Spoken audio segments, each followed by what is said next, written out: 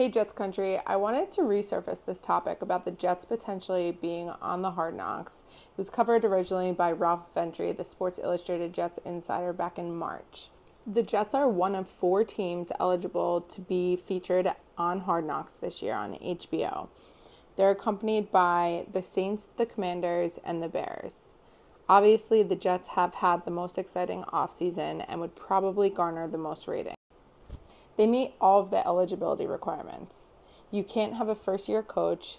You can be exempt if you've made a playoff berth in the last 2 years, and you are also exempt if you've been featured on Hard Knocks in the last 10 years. The Jets meet all of those requirements, but it is a little concerning that we haven't heard anything out of the league, considering that they made the announcement as to who was going to be featured on Hard Knocks last year in March of 2022. In 2021, the league waited as late as July 2nd to make the announcement as to who was coming on. So it's hard to say if no news is good news or where the holdup is. Coach and ownership have stayed far away from commenting on whether they would be willing to participate this year. It's been rumored that Aaron Rodgers might be trying to work behind the scenes to get his buddy Pat McAfee as a guest producer on the show, and that in and of itself would bring its own boost of ratings.